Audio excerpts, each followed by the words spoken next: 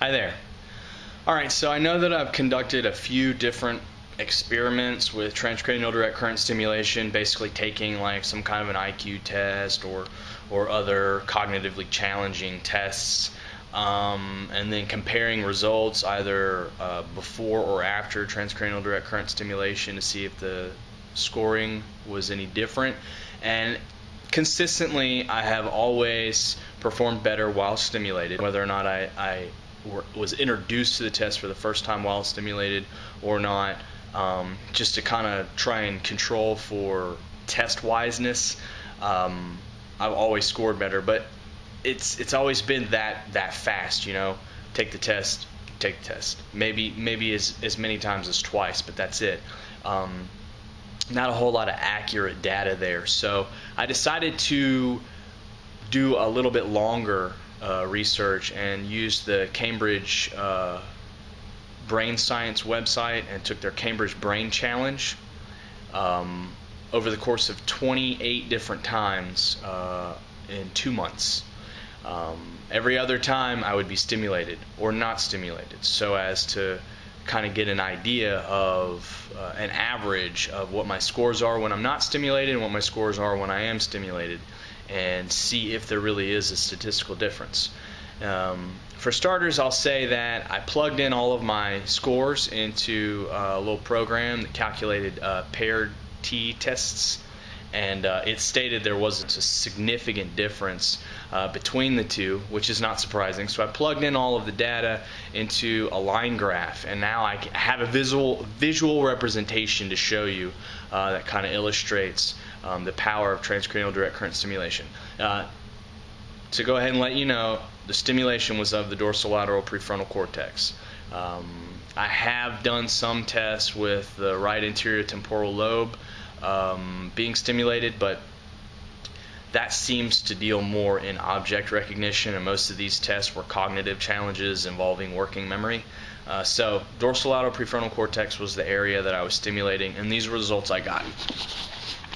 Alright, the green line is while stimulated. The red line is while not stimulated. As you can see, the green line is always higher over all the test periods until you get to the end where they converge, and then that one spike. But for the most part, throughout the entire two months of testing, I'm always performing better while stimulated until the end. So what does this tell me?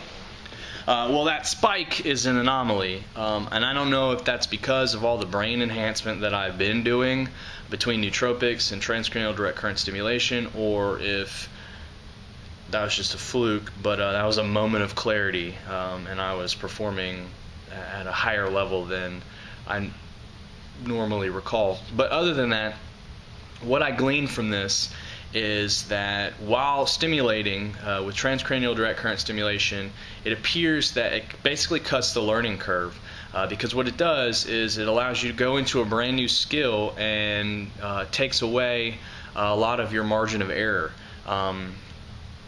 When I was taking the test and I was still pretty unfamiliar with it without stimulation, I was messing up all the time trying to figure out strategies on how to do better.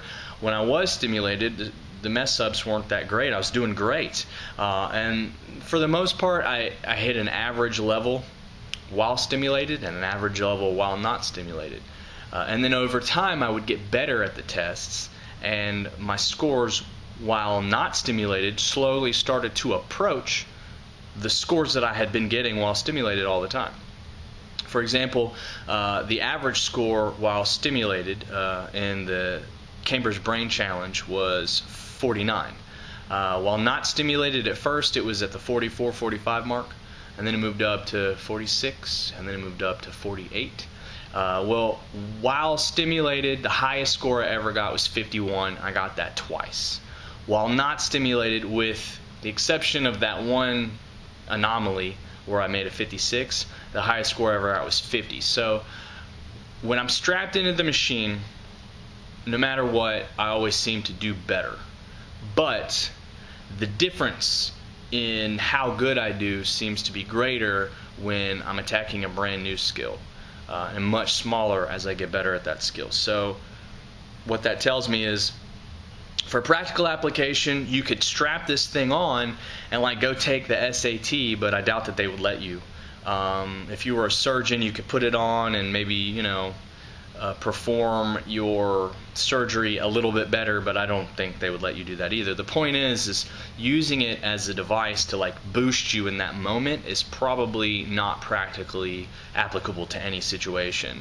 However, using it while learning new skills might be exactly the practical application necessary for tDCS.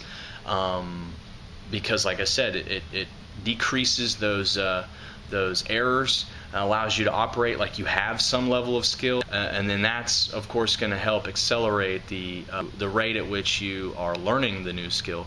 So for new skill acquisition, transcranial direct current stimulation appears to be very, very useful.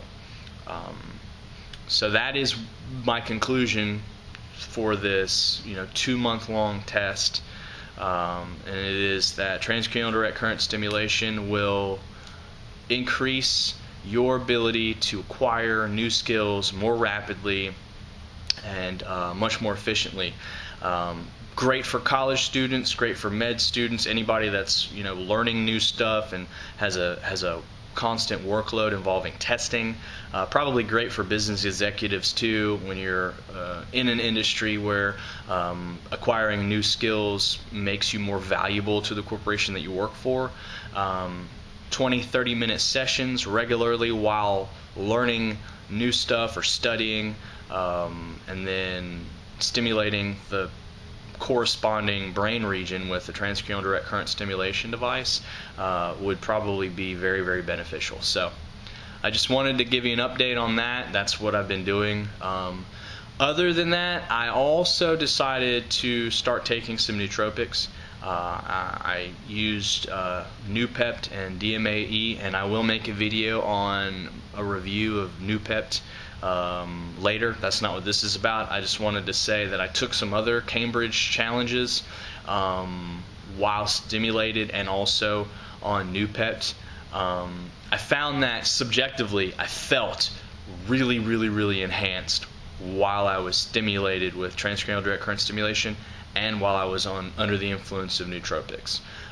This is a powerful nootropic, and it has a subjective effect on its own. When combining the two, it was great. However, I made the mistake of also trying to use brainwave entrainment and entrain in beta, and I think I've concluded that brainwave entrainment, isochronic tones, interfere with whatever it is that the transcranial direct current stimulation is attempting to do. The electricity is causing neuronal firing. The isochronic tones are doing something to interfere with that, because anytime I've done this, when I should have performed at a much higher level, I didn't. I ended up actually, what happened was I took another set of Cambridge challenges, a couple times unstimulated, a couple times, one time stimulated and one time stimulated under the influence of nootropics. Now granted, it wasn't as many times, so I don't have as much of a body of data to work with, which is why I'm not showing you the graphs on that, because it's not significant enough. Just subjectively, from my perspective, I've noticed that with the scoring, I noticed that the brainwave entrainment was doing something to throw that off. So in conclusion, I can say that nootropics works really well in conjunction with brainwave entrainment. I've shown that in a past video. tDCS and nootropics should work well together also. But do not use tDCS and brainwave entrainment together, because something about the isochronic tones frequency cancels out the effects of the electricity